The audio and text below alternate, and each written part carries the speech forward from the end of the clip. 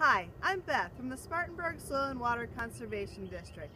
As I'm filming this, it's Earth Day. We hope you're having a good one. Overnight it was cold here and we had some frost at the garden. Let's take some time to check out and see if our cover crop has helped any of our plants survive this frost. Over here you can clearly see we've still got some frost on our cover crop, our crimson clover.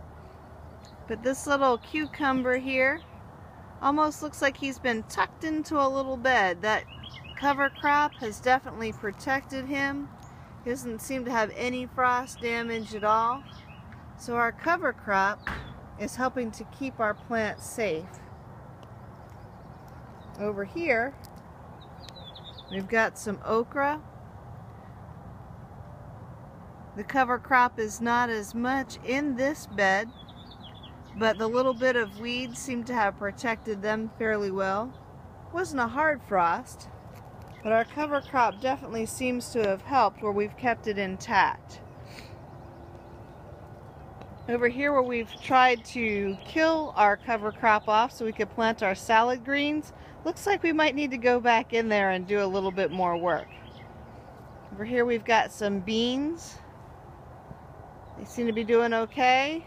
And with our cover crop underneath, there's cucumber, and our okra over here that's been kind of shadowed by this snow pea, they seem to be doing all right as well. Even the tomatoes, they were kind of out in the open through this, but they seem to be doing all right. It wasn't a heavy frost, but we did have some.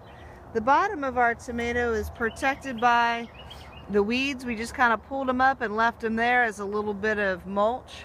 That helped out a bit. So here's our garden on Earth Day morning after a little bit of frost has come through. Sun's coming up. We should warm up good, get rid of our frost, and we'll see how our plants make out after this. Have a great Earth Day. We'll see you next week.